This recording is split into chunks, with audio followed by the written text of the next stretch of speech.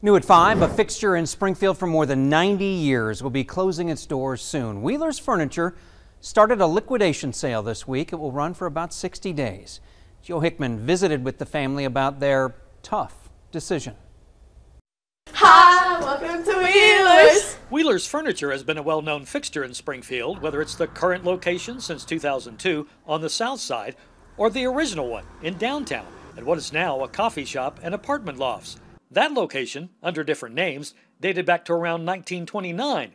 But in 1986, Richard and Glenda Bennett bought the historic three-story building and enlisted their three children from left, Kim, Greg, and Becky, to run a successful, faith-based, family-focused business. My father used to be a pastor, and they ran their business according to biblical principles. Over the years, the siblings even took over management roles in the store and its offshoot ventures, but they paid their dues just like everyone else.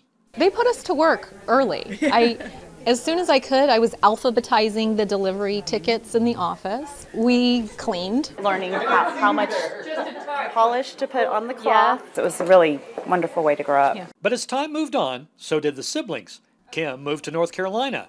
Greg is a minister in California, and Kim is married to a minister at James River Church. After their dad passed in 2014, their mom became owner and CEO, but after she passed away 10 months ago, the siblings had some hard decisions to make. We knew that none of us were really in the position to carry the business forward into the next season. For anyone who's lost parents, you know it's especially hard to decide what to do with their belongings. And for the Bennett siblings, deciding to let go of their family's legacy has been an added burden. It kind of feels like you're processing the loss all over again in a way, but I think the store has been such an extension of our home, our family. I think because they had such a passion for it, that makes it harder to let go of it. But while the family is leaving the profession, they say they're not opposed to selling the business to someone else. We're absolutely open to that. Yeah.